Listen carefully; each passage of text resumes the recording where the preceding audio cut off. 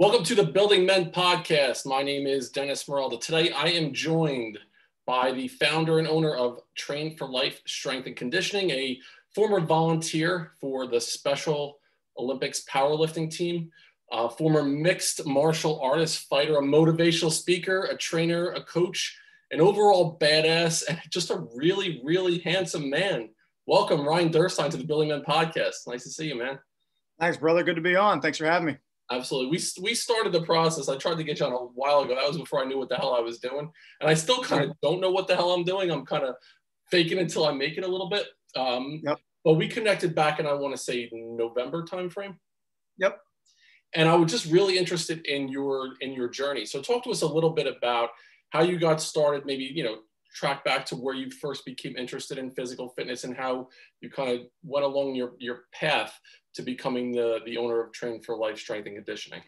Yes. So 2002, I was 20 years old. I was taking college courses. I was a criminal justice major. I thought that was the career path I wanted. The more I kind of got into it, delved into it, it was a lot of odd working hours. If you wanted a family life, you're going to be working nights, you're going to be working weekends, you're going to be working, early morning, whatever.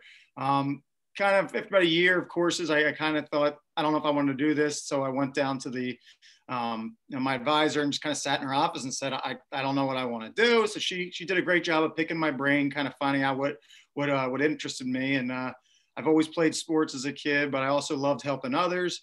And then I just gotten into training probably when I was about 16, 17, typical guy wanting to get, get muscles, all that jazz. And then she's like, well, what if you got into, health and phys ed, coaching, well, you could take that into sports, you could take it into training. So that is when I was in the summer. After that, I was lifeguarding, typical, 19, 18 years old. I wanted to get a tan and hang by a pool all day. So one of my lifeguard buddies that I was with that day said he volunteers with the Special Olympics on Tuesday nights at the local YMCA. He's like, dude, like, you're motivational, like you got energy, you like to help people, you love fitness. He's like, would you want to come over? We're all looking, we're always looking for volunteers. So I said, sure. So I swung over on a Tuesday night. And really kind of got hooked from the get-go. Just giving my time for others that don't necessarily, have the, the ability just to leave the house when they want. These are people that a lot of them were in, homes or, where they needed to be transported to and from. So this was really their 1 hour for the week. And for me to be able to be there and help kind of coach them and guide them. And, I did that for a few months. And then the head of the powerlifting, the U.S. powerlifting team, Sean Hanley, he reached out to me and said, look, he goes, you're working great with the guys, with the gals. He had started a company called Developmental Fitness. We're specialized in working strictly with people with disabilities, both physical and mental.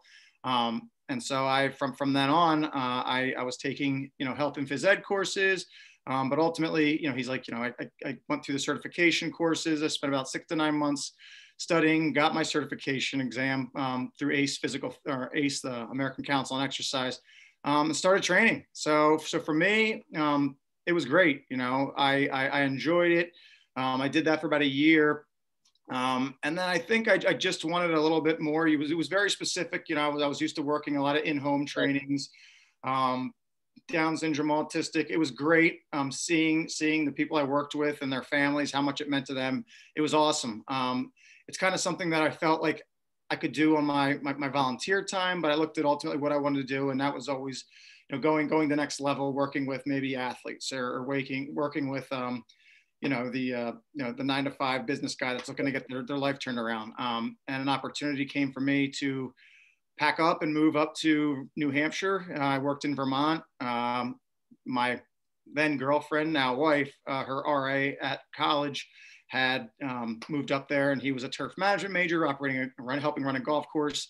And then the facility that he was at needed a health instructor for the gym. So I applied, got the job, moved up there at 21 years old, was there for about a year. And then kind of came back home.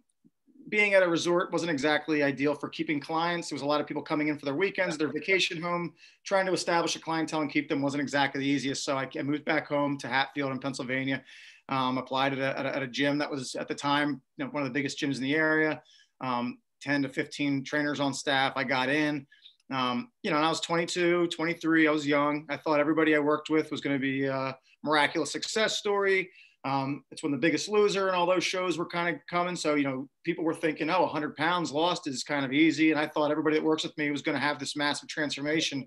And it just wasn't the case.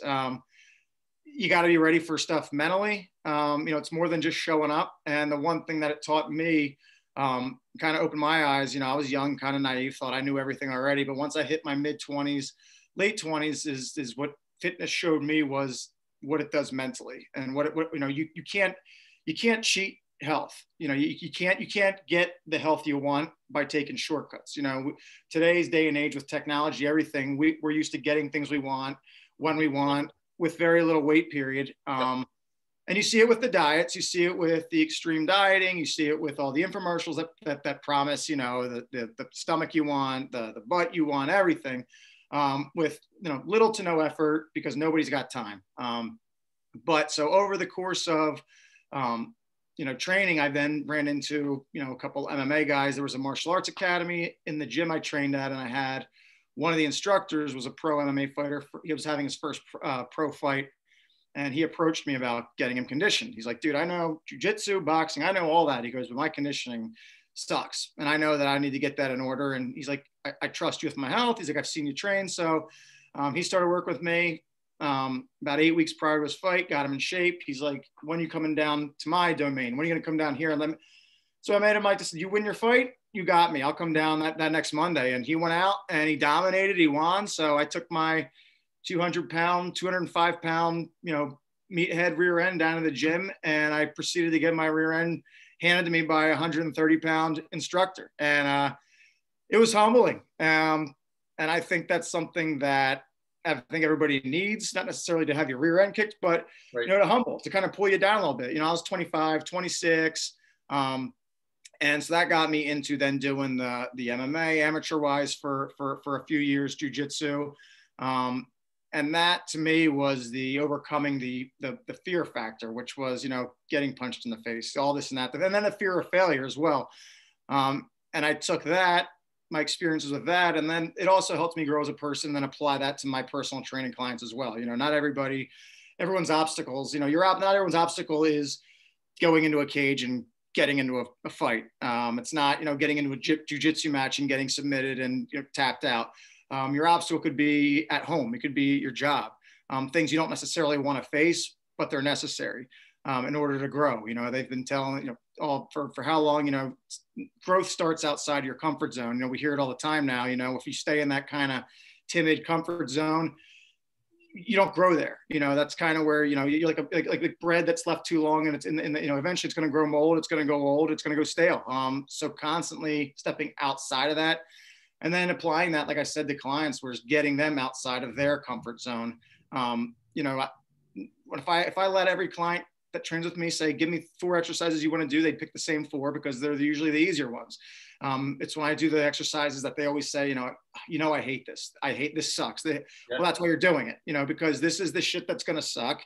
This is the stuff that's good, but this is what's going to, when you leave here, you're going to feel 10 times better. And then next time when I have you do it, you did it once, you can do it a second time. And the more you do things, the less scary they get. The fear of failure goes away. But in the gym, I tell people, I'm like, if you don't like failure, then the gym's not the place for you, because you're going to fail every day. You're going to do something, you're going to push yourself to the point where failure is the only option. But through there, that's where the growth comes. And so the connection between mind and body, as I've gotten older, now being in the industry for, almost, 18, 19, 20 years, just to see how closely connected the mind and body are. And I've seen people with great physical attributes, feats, that can do the best, but the smallest things outside their comfort zone cripple them. And then I've seen people that aren't that physically gifted, aren't that strong, that just have mental strength where they'll push and they'll give it all they got. But it's usually those that are the most naturally, they always say the naturals. Well, the naturals don't have to really develop the mind, I think, until later. Because for the first, I've trained guys that went on to become pro fighters. In the beginning, it was always easy. They were tapping everybody out. But as the competition grows, those guys are now working harder. Your competitors are now working harder. And if your work ethic doesn't match that, you can be good, but can you be very good? Can you be great?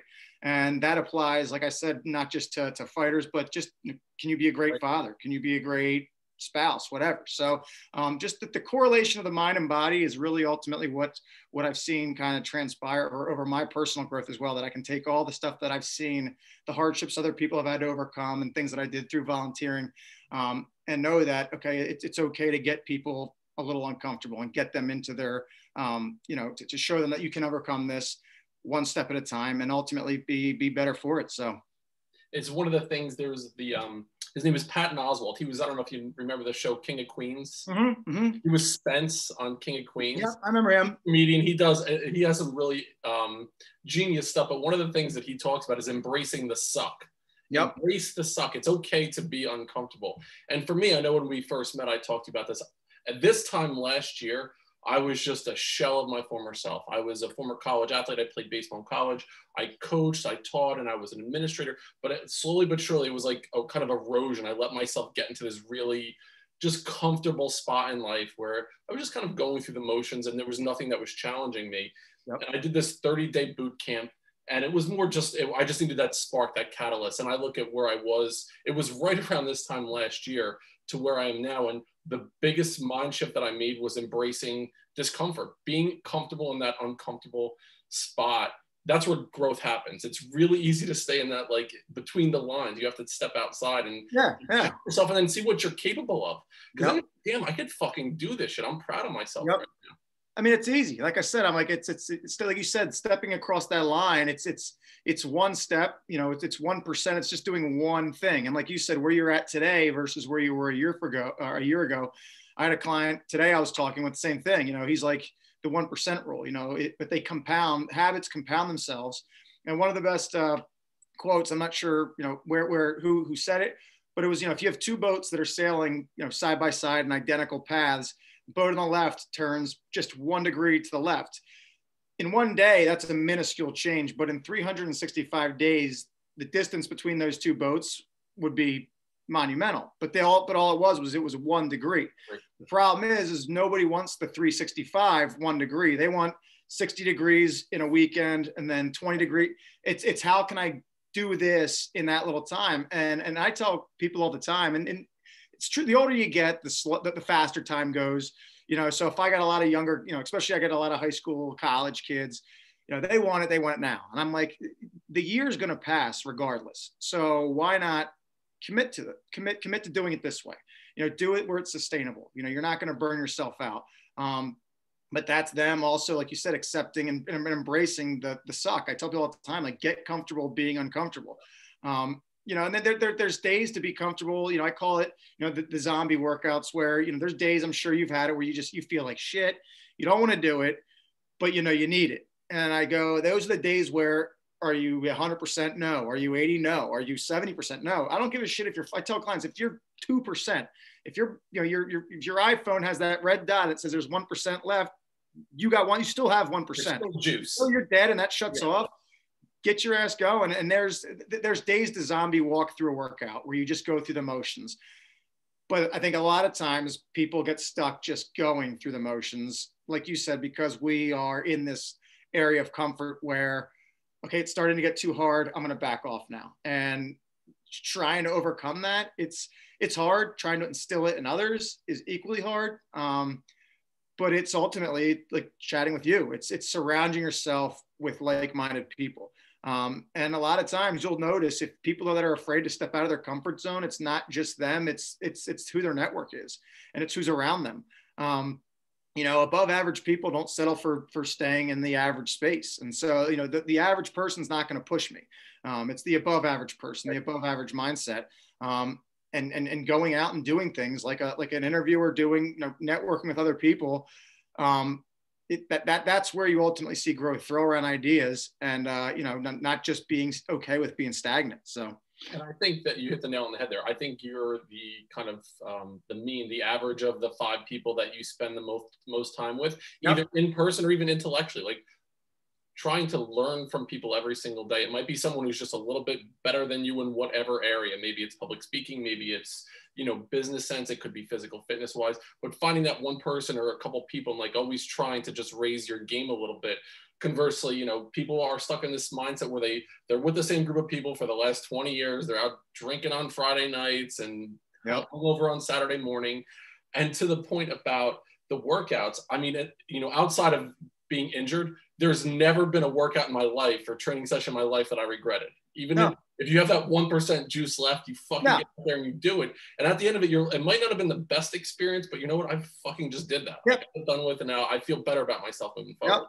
I deal with it daily, especially the early morning. The 5 a.m. classes, the 5 a.m. trainings. I get people all the time every day that walk in to say, I don't want to do this shit.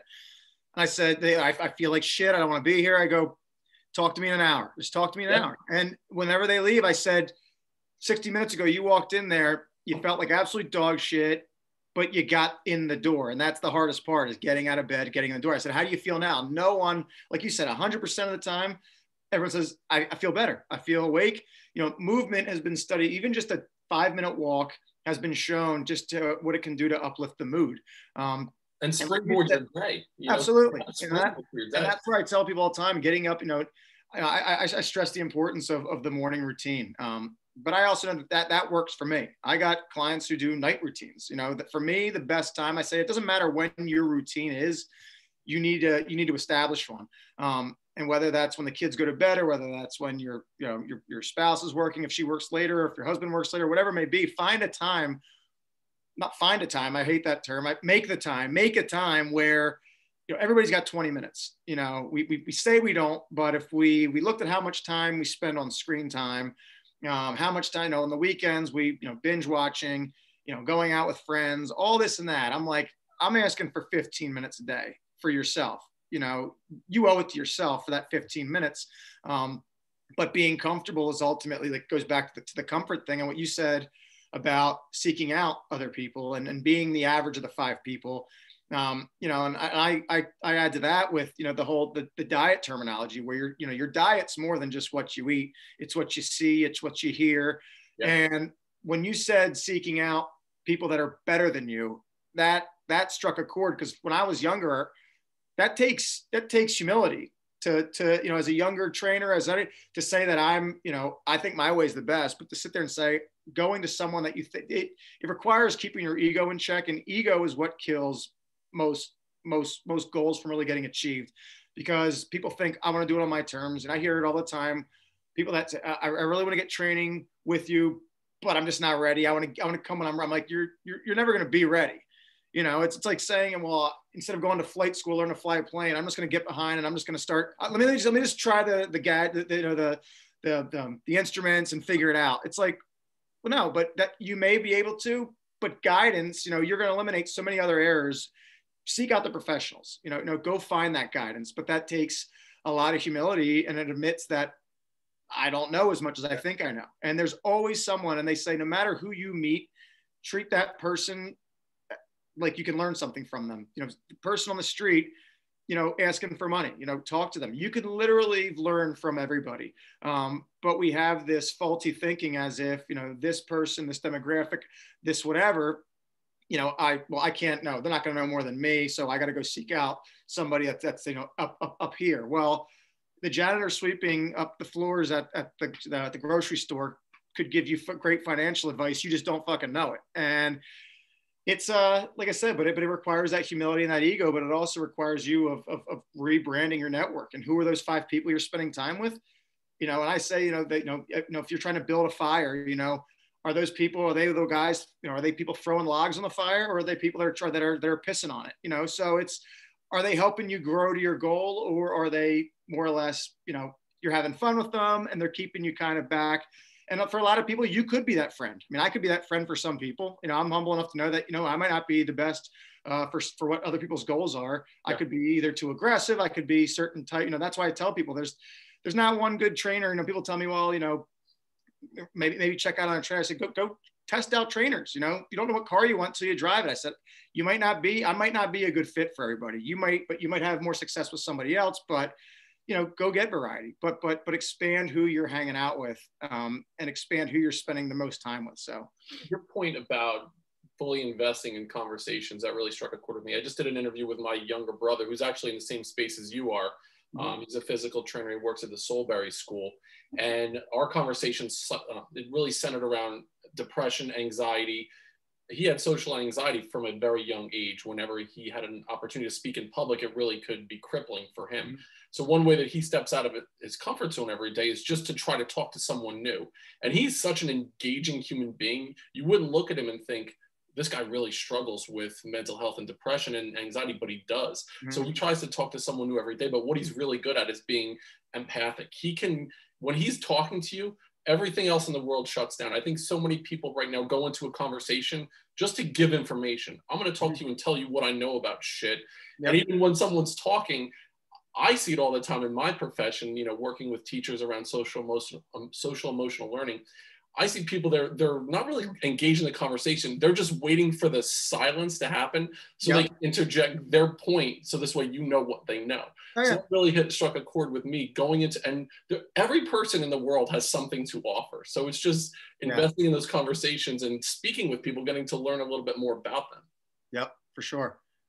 I like, after you went through your journey and you kind of like let us know where you kind of came from along the way, I just had a lot of just follow-up things I was thinking. One, I'm curious what sports you played. You mentioned you were an athlete, you played sports in high school. What were the sports that you played, and what's a lesson that you might have learned from those sports that you took into your future and your career?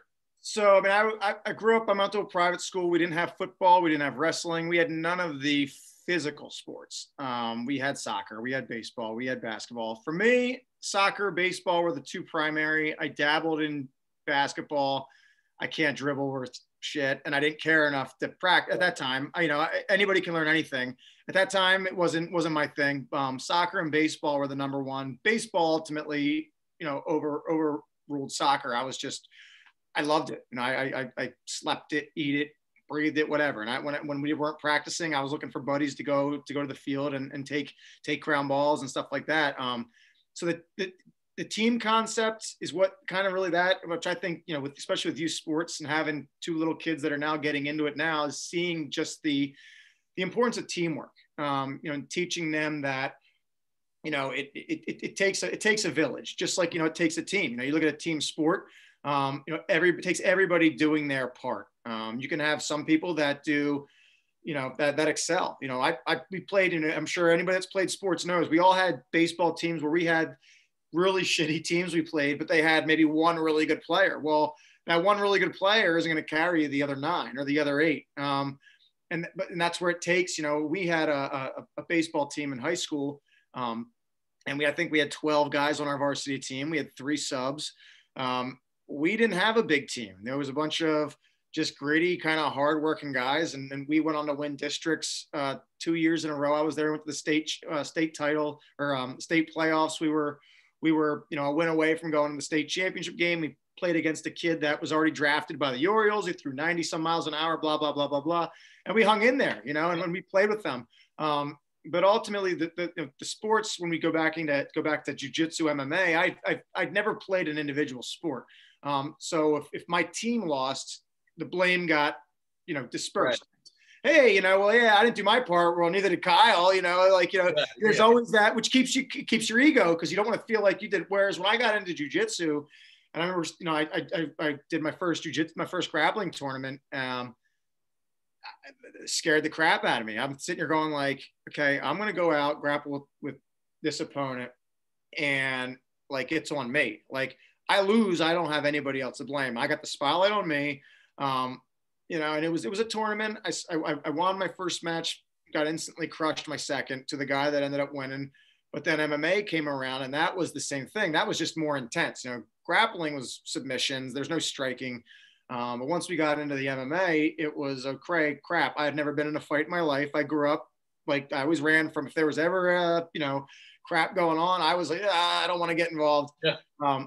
So I remember when they asked me, hey, there's a fight going on August, I think it was August 8th back in 2009 or 2008. And my coach called me and said, hey, they're putting together a card. Do you want to fight? And I was on the couch with my wife, and I said, no. I said, no. I said, yeah, no. And I remember hanging up, and I told Natalie, my wife, was rich. He was calling for this and that. And I don't think it was an hour. It festered in me. I go, like, you little bitch, just like my fear kept me. Yeah. I said no, not because I doubted my training, anything like that. I was afraid of having my ass kicked, and I was afraid of getting embarrassed, and I was afraid of losing. That was period. Like, that was it. There was no other reason.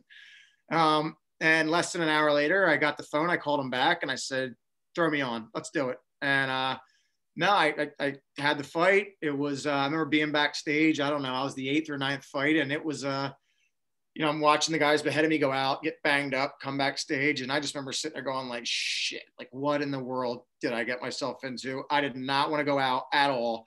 I probably had 50 plus family and friends who bought tickets that were out there. So all I remember was turning, and there was an exit sign. There was a door behind me. And I just thought, if there was ever a time to just leave and get out of here, this was it. But no, I sucked it up. I went out, and in the 3rd round, I dominated the guy conditioning, cardiovascular wise. I was taking him down. And then my coach told me in the corner between the 2nd and 3rd round, he just said, Ryan, he's gassed. He's got nothing left.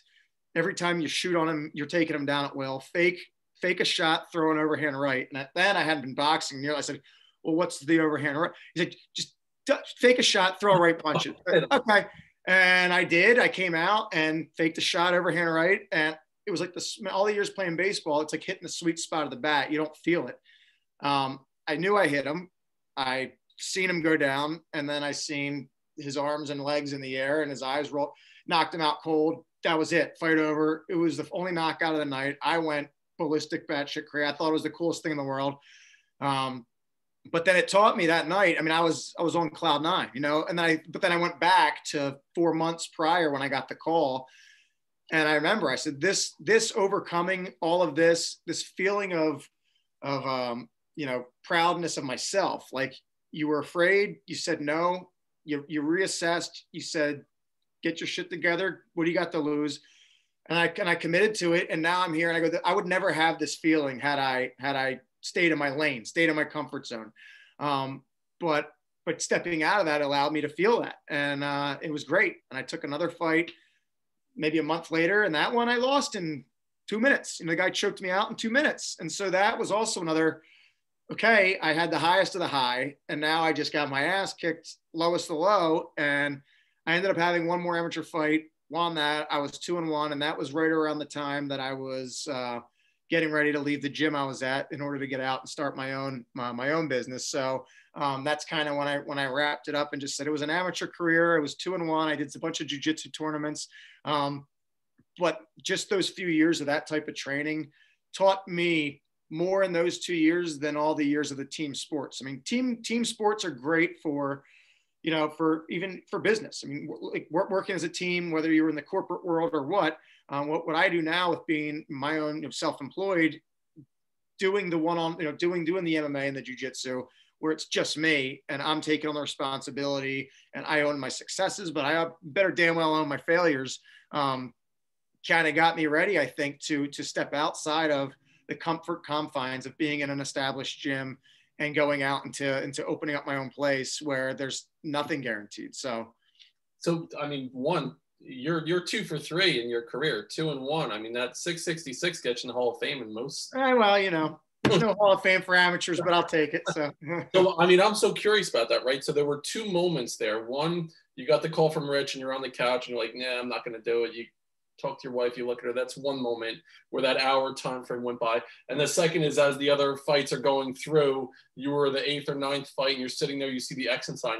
What was it that kept you in, that made you not, that made you call Rich back and be like, fuck it, I'm in? And the other part, not running out the door and being like, I'm not into this. So what was it inside of you? Was it a life lesson that you learned? Is that just your DNA coding? You were born with this, like, definitely not. I mean, definitely not DNA. I've been a runner. I ran my entire, I had older kids in the neighborhood that would want to play football with me, bigger than me. I ended up getting my ass kicked 90% of the time. So I was used to getting kind of picked on, beat up, but I never fought back. Never. I mean, I was always, when I grew up in a private schools, to be non-confrontational. We don't do that. And so for me, I was taught, well, you don't fight. And when problems arise, if you can't settle it with words, then you walk away. And I think I kind of felt this culmination of, I was 20, I don't know what I was then, probably 26 years old. And I'm kind of sitting there like, all right, every time in my life that something's gotten hard or something's gotten scary, I've been able to have an exit. I've been able to just I'll just go over here. But with this, it was just me. And I think I remember, and I had 3 other teammates that I trained with that were fighting as well that night. And I watched, 3 of them go out and fight. Guys that I had trained with, guys that I knew I could compete with, guys that, so I said, and I also had teammates that loved getting punched in the face. Like they were those guys that you see getting punched and it makes them more happy. They get energized. It's crazy. And I go, I was never like that. Like guys that it just welcome getting punched. And I was always the opposite, where I was just, if I could avoid at all costs. But like you said, at that time, it was a fight or flight moment. And I said, dude, you're 26 years old. Like, really? Like, it's amateur MMA. You're not going to die here. Hopefully, I signed a shitload of waivers. So maybe, but at the same time, like, just do it. Shut off that little voice in your brain that's constantly telling you to it's okay to walk away. And I finally just said, fuck it, and faced up to it, went out there. And when I did go out, there was a calming presence. I think you're kind of in the moment. And, once I was forced to stop thinking and just react, it was fine. And that's where I see it with clients, even in the gym. I can tell when the mental wheels start going in the head, when they're doing an exercise that they may have failed at and they're stagnant. They're not starting. And I go, let's go. And I'm like, you're thinking, like, stop thinking. Thinking will get you in trouble. Like thinking, your mind can be your biggest, supporter.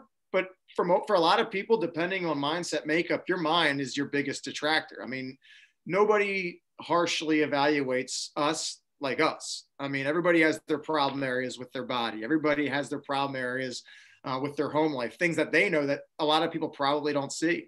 Like you stated with your brother, like anxiety, like I don't do social speaking well. I don't do the interview part well. But over time, it's stepping outside that comfort zone. The more you do it, you get done and you go, was it so bad? No, it wasn't. So I just think once you do it once, you got to keep doing it again and keep doing it again and again and again and again and again.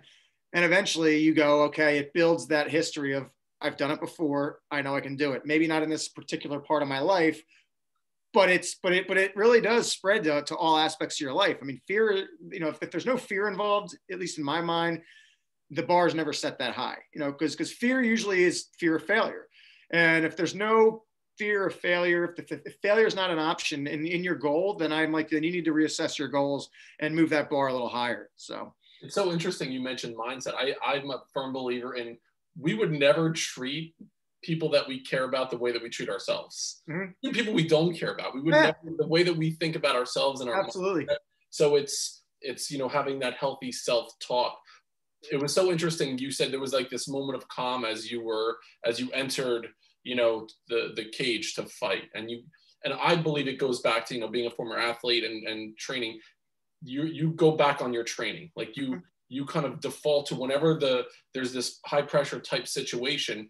If you're properly trained in that way, in that aspect, you'll fall back on your training all the time. Mm-hmm. So the fact that it took you 4 months to get to that point, you had been training, and then you took another 4 months, you entered that situation, you're like, okay, I feel this kind of calmness come about me. And that's why you were probably able to perform. If you just came in off the streets, obviously it's a totally different right, story. Fall back on your training, and you can kind of go back and kind of, it's that, as your body remembers going through the situation, so you can kind of tone everything else down. It's like being in the zone for an athlete, when you think about Jordan and Brady and all these, they kind of get to that spot in their mind where they're able to just kind of quiet all the noise and just go back to their training. Well, for sure. So, I mean, there were so many other things you brought up. I mean, one, I picture you as a lifeguard. Where did you lifeguard?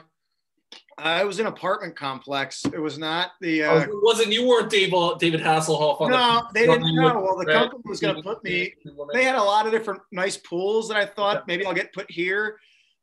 Maybe like a community pool, like a big one. And then they said, "Oh, we're going to stick you over." And there was a small a small village apartment complex. And they told me that's where I would be. And I was like, they have a pool. Like, I didn't know they had a pool in that place. And I got in there, and it was intense. It was not the summer I imagined. It wasn't the setting I imagined. But I mean, ultimately, going back to the beginning, I mean, this dude Arthur, I met the other lifeguard Arthur there, and he's the dude that hooked me up with getting into the Special Olympics, volunteering. So had I not been placed there, you know, on if you take at face value where I ended up, I looked at it and I go, I don't want to be here.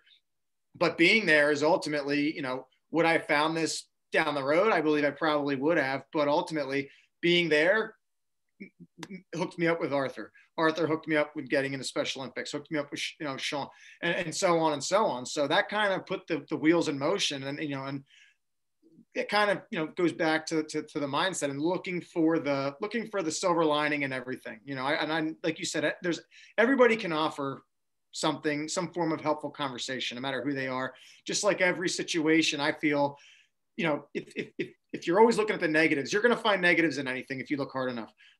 But, you know, the hardest part is looking at a time that may have caused you pain in the moment, and then being able to reflect back on that maybe months, years later, and say, you know, usually that light goes on, like, you know what, like, this is where it started. But like, if I could erase that part, well, if you erase that part, you got to look at how it affected the next 5 months, 5 years.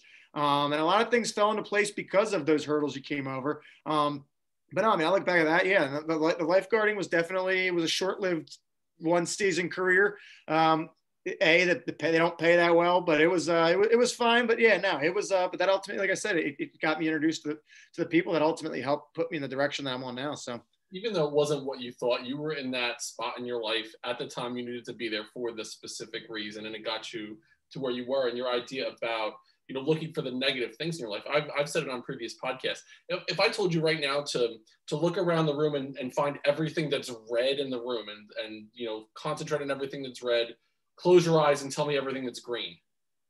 You know what I mean? Like, if you're searching for those red things, you're going to see them. You know? So if I'm searching for only negative things, you'll find negative shit. Conversely, if I say, look for every positive in your life right now, you'll find those things, and it will confirm that belief that things are going to happen in the way that they're supposed to happen when they're supposed to happen. For sure. Definitely. With the Special Olympics, I mean, you're working with, as a former, you know, educator and principal, those relationships that I made with students with special needs were some of the most rewarding relationships in my life. I think back to a student, as a 5th grade student, he came to my middle school with Down syndrome. He had a really challenging time communicating. And we did this advisory program in my school where the students would have to, it was every morning, it was around community building practices. They would greet each other. There was a sharing component. There was an activity. And what I really wanted to do was, especially in middle school, have opportunities for kids to bond together, to understand there were less things that made them different. While we wanted to celebrate their uniqueness, them to understand, like, just because they're going through middle school, like, we're going through a lot of these similar things together. So there was this boy who had Down syndrome who really had a difficult time communicating. And I just love this kid. And he was a part of the Building Men program when I ran it as a middle school principal. He didn't really, you know, communicate all that much, but he was a part of it, and he took a lot of it in. When he was in 8th grade, he led a advisory meeting with 22 other 8th grade students, and he ran them through a greeting, some kind of a share and activity. And I remember his mom calling me up and telling me, she was in tears. She didn't think he was going to be able to even go to this school, that they would have to send him to a specialized school. And for him to be with his peers and being able to communicate in that way, it was such, I mean, it was one of the most rewarding experiences for my life, just seeing how a student with special needs was impacted. So for you, working with you know, athletes that were in the Special Olympics, you know, was there a lesson that you learned from that experience that you were like, oh my God, what do I have to complain about? Or look at the way that these young men and women were able to overcome some kind of adversity in their life. Was there a lesson that you really took from that experience? I mean, it made me also not take for granted. I mean, because we had, you know, able-bodied and we had, you know, disabled bodies, you know, legs missing, arm missing, you know, wheelchair bound, you know, but, and a lot of the kids I worked with, and the individuals I worked with were just born that way. It wasn't like they were able-bodied, but from day one, they've been handed what an able-bodied, someone like me would look at somebody, when you're younger, you see somebody in a wheelchair, can't use their legs, and you think, oh man, that must suck. But to see them go on to just what they were able to accomplish in the gym, in the competitions, and never once was it well, I could be better if I could. Like, they didn't, in their mind, and you to see them, like, you get used to what you're used to. And so if you're used to having one arm, eventually, someone that's born with two arms, two legs, can't imagine how somebody that loses both arms would go about, going on and then thriving in life. But it happens, and the human body is capable of adapting. But the number one thing I always took away was there was never the sense of the victim. Woe is me. I wish this, I wish that. None of them ever wished for anything to be different about them. It was always Coach Ryan, hey, today I'm going to lift this, and then tomorrow we're going to do this, and it was just this constant, and the camaraderie. At the end of every Tuesday night, we did a bench off. And we'd have everybody, we'd have the PRs marked from the previous week, and we'd have 12, 15 athletes in there, and they'd be, one at a time would go, and the other 12 to 13 would surround them as they're going for their PR, and they'd be climbing, just going nuts, like you're at a sporting event cheering on your best team, and just seeing the uniqueness of the community, where it was all about each other. There was no ego whatsoever. We didn't have anybody. Now, even I think it's like, well, I lift more than you, and they'll bust each other's stones that way. But for the most part, there was never any jealousy. There was never any being hostile towards somebody because they lifted more weight than you. It was a matter of, you just bettered last week, high five, and then everybody went around and high fived each other.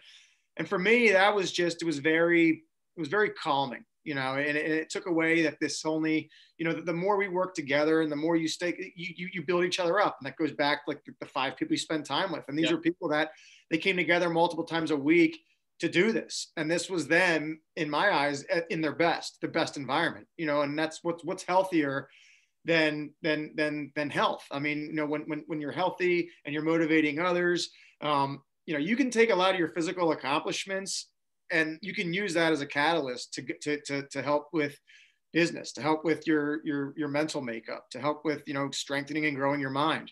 And so that was probably the number one thing I took away, was just the sense of no bitching, no complaining, no woe is me. Everybody had what they were, quoted as being deficient in, but you never heard it out of their mouth uttered one time that, well, this makes me different, or this makes me not be able to do it as well. So it's so interesting. And I think just being in the moment, like, I think of that camaraderie and that team feel as people are trying to pump each other up. As a coach, I would often, especially before a big game, I would gather boys over. I coach baseball and I coach basketball, the two sports that I played in high school. And I remember before the championship basketball game, I brought the kids over. I actually gave them the poem "If" by Rudyard Kipling. It's my favorite poem of all time. My son is looking at me like, Dad, are you fucking kidding me right now? You're going to give us a poem before the championship game? And I'm like, just read it. And I read on the last stanza. And it was, if you can fill the unforgiving minute with 60 seconds worth of distance run, yours is the earth and everything that's in it, and which is more, you'll be a man, my son, is the last stanza of that poem, which I love that. Yeah. I told him, I'm like, listen, you're whatever grade, you're 8th grade, you're 9th grade, you're going into this championship basketball game. I'm like, I would give my left nut to be in a position right now to compete for a championship. I'm like, go out there, don't be nervous, enjoy this situation, like, take it in, love this moment, enjoy it, because once it's gone, and in that moment. So I mean, I think about the community feel, but I also think about just embracing that moment and then experiencing again as an athlete. Oh yeah, for sure. Yeah. I also go ahead. Go ahead. No, you go ahead. I think back to when you were talking about PRs. It's a funny story. I was going to ask you about, just like, I'm sure you've seen embarrassing moments in the gym or experiencing them yourself. So there was one time I was lifting with my son. I want to say it was about 2 years ago. And I was trying to I had done my personal record. I was able to get 3 plates to 315. And I wanted to get back up to it. So I was like, I wanted to bench 300 at the gym that day to be able to get back up to my, to get a PR. And so my son is spotting me. And he's probably in 7th grade or 8th grade at the time. Now he's a sophomore. And so just him spotting was going to be a little tricky as I was trying to get 300. And as I'm building up to it, I remember I had 275 on. So it was like two plates and then a 25 on each side. And I'm like, all right, then we're going to put whatever on. And he forgot to take off one of the plates before he put the other weight on or something. And I go to pick it up, and I didn't have any clips on, thank God. I go to pick it up, and one side had on like 315, the other side had on 275. And the weight just fell like this. Yeah. All the plates fell off one side, and it went like this, and all fell on the other side. And at the gym, everybody turns around like, what the fuck is that? Yeah, all the plates are on the ground. I'm embarrassed. Like, I didn't know what else to do. Yeah.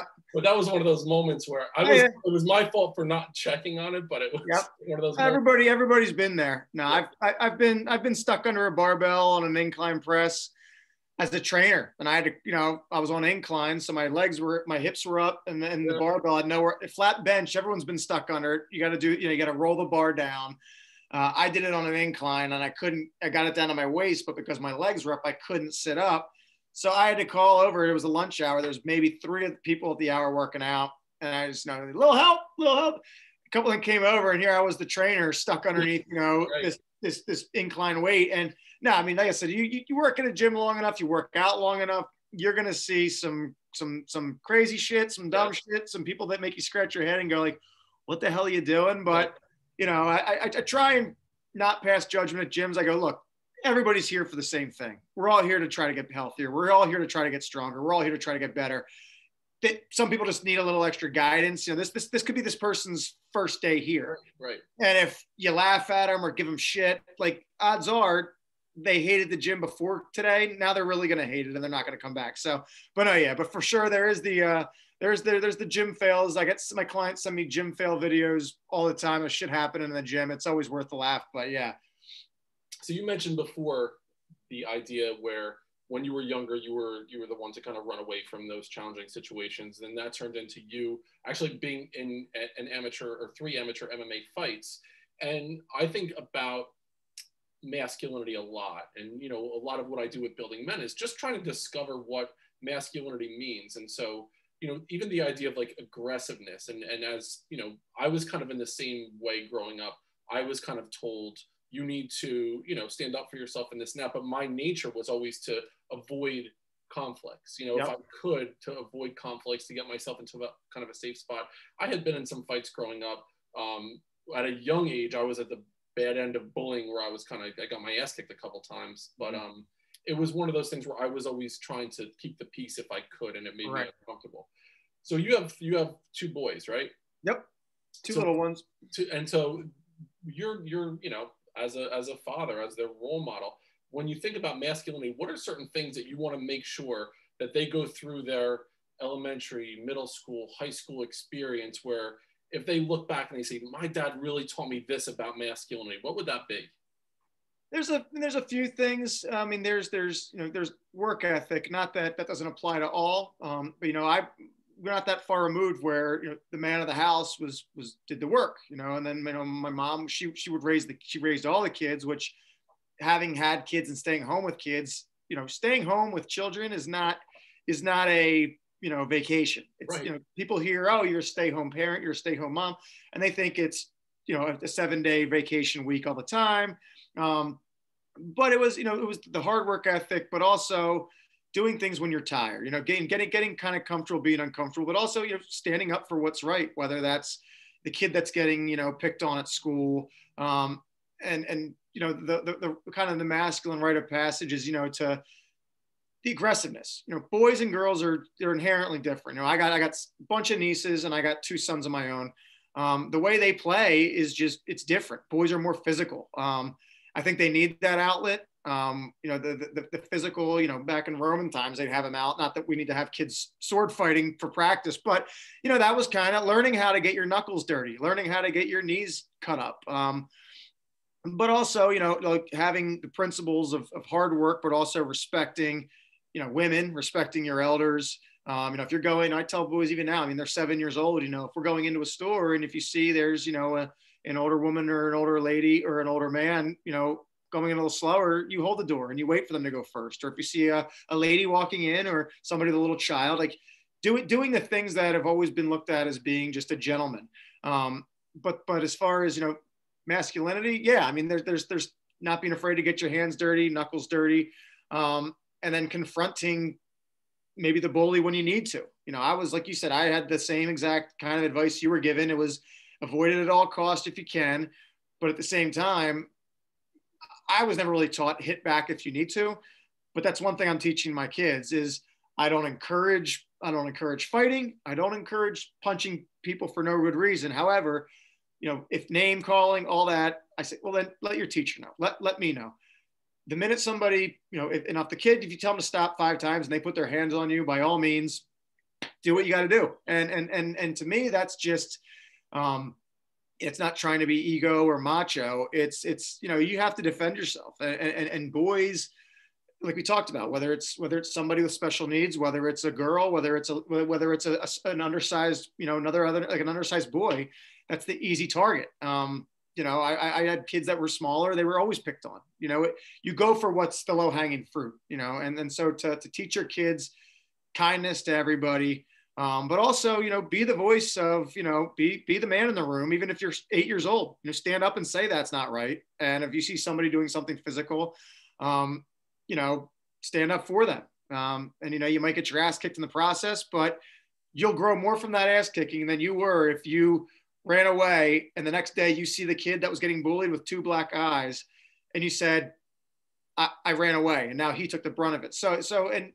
It's just a matter of, like I said, just trying to teach them to be strong, but also, I want them to be sensitive to others as well. But there's a time and a place for everything. So I know I don't back off when there's time, like I said, time to get your hands dirty. So my last question would be, and then I'll give you an opportunity to kind of let us know where we can find you. My last question would be, if you can go back and talk to yourself as a, sophomore in high school, so say the 16 version of Ryan Derstine, what advice would you give to yourself? Probably do the things you were afraid of. Like when we talked about, like, I wish I hadn't deciding not to run sooner, instead of being at 25, 26. Being able to take the chance, like you talked about with your son, like right now, I would kill to go back in time and play in front of my, when I was a middle schooler, and play in front of my grandparents who, not around anymore, and came to all my games. I would kill to go back and do it. But when I did it, I remember having being nervous and anxious, and oh my God, these people are watching me. It's easy in hindsight to do it, but I would tell myself to embrace that level of anxiety that comes with competition, because competition is ultimately, it's great for the soul, and it's great for the body, and it's great for the mind. And to kind of like get comfortable being uncomfortable. And to stand up, there was times, I'm sure, where I ran when I was scared, that I probably could have stood up for what I probably knew was right. But I probably ran for the fear of, getting my rear end kicked or something else. So just to kind of go back and, to try and let myself know, like, life's bigger than just this moment. Yeah. This moment, make the right decision. Like, your heart and your conscience always kind of tell you what's right. We have your instincts very rarely are wrong. So I would tell myself, whatever your instincts, like whatever your gut's telling you, the first thought, if you see a kid getting, but should I help him? Well, yeah, I should help him. But, and they always say, ignore whatever comes after the but. Whatever comes after the but is usually BS anyway, to talk yourself out of it. So whatever my initial thought would be, should I do this? Yes, it's the right thing to do. Well, then do the right thing regardless. But like I said, it's easier said as a 35, 40-year-old male than it is a 16-year-old kid, because, you're a whole different place mentally. And then the environment you're in as well. But no, I think I'll tell myself, suck it up a little bit more and be okay with the failure. So as I look, I always try to think about what to call an episode. And I don't think, okay, it's going to be about fitness and whatever. As we're discussing, I just love ignore everything after the but. Mm-hmm. Yeah. Overcoming, embracing the suck and overcoming the fear. That's kind of what we talked about today. For sure. We're kind of weaving it into your journey. So Ryan, tell us where we can find you if people want to reach out to you and connect with you. So I have a gym page on Facebook, Train for Life Strength and Conditioning. I'm available also on Instagram. It's Train for Life Fitness. Just train underneath all the words is just an underscore Train for Life Fitness, where daily updates, exercises, motivation, some eating stuff, just and then just mindful practices you can do every day. To help yourself not just get stronger in the gym, but ultimately how to make yourself grow, spiritually, mentally, and emotionally. So, like I said, Ryan Derstine on Facebook's a personal page. I take people there as well. But like I said, Train for Life Strength and Conditioning on Facebook, and then on Instagram, it's Train for Life Fitness. So. Your Instagram page is excellent. I love seeing videos, and they definitely motivate me. There are some, like you call them, the zombie workouts. There's some times that I wake up and I'm kind of dragging a little bit, and then you've already done 4 miles, and I'm like all right. But it definitely helps. And the thing that I love the most is you do a rant every once in a while. Oh yeah. One that stood out to me just about, it doesn't matter the letters that you have after your name. You know what I mean? It was something really that kind of struck a chord with me, that it wasn't about all this education that you have, right? No, I mean, it's one thing, when I started at the gym, I was the only trainer without a college degree, but I had experience and I had a certification. So I had what I needed to work. And, the fitness director was like, well, would you consider going back and finishing? And I said, well, is that going to propel me to another category of trainer? He said, no. I said, well, I've always learned by doing. And so over the course of, people are always looking to get things added to the end of their name, and that's where they get their validity, and that's where they get their, but, I've talked with, CEOs who go through the hiring process. They're like, I don't give a shit what college you went to. I can have a guy that went to a community college that's going to outperform somebody that went to an Ivy League school, because they're willing to get dirty and get experience. And ultimately, school is great for memorizing and gaining knowledge, but the experience is ultimately where you see what really works, and how to reach people. So, like I said, I don't downplay. I think, like I said, extending education is great, but you got to be willing. Okay, now your schooling's done. Well, now it's time for the real world. And I think a lot of time people just want to kind of put off having to go into the real world because it's work. But you got to be willing to work. You got to be willing to admit, where your shortcomings are. And like you stated earlier, finding people that motivate you, finding people that are, like you said, like I've already done 4 miles in the morning, and I follow guys that have already done 10 miles in the morning. So there's always someone that's pushing harder than you. And I always say, keep your eyes on them, and try to keep propelling yourself forward, and just not worry so much about the things you read. Ultimately you can read a lot of things, but ultimately, your experiences is what's going to teach you the most in life. So. And I think more than ever now, we've learned in the last year that there are so many ways to educate yourself and learn outside of school. There are some people that college that's absolutely the right path for them. Other people, it's not. And that's okay. I really believe that. That's coming from a former, middle school principal. I was an educator for 20 years, an administrator for 15 of the 20. And I'm saying, college isn't for everyone anymore. And that's an okay thing. And we gotta embrace that moving forward. So what I'll do is I will put ways to contact Ryan in the show notes on the podcast. I'll do a couple posts, Ryan, with information about how people can find you. I really appreciate you coming on the show with me today. And there's so much more I want to talk to you about. I'd love to meet in person too. Maybe you can plenty more. Put me in the ring and kick my ass a little bit. We'll see. Dust off the gloves. I don't know if I even have any more, but we'll see. All right, man. Thanks so much for coming on. You got it, brother. Be well. Take care. You too.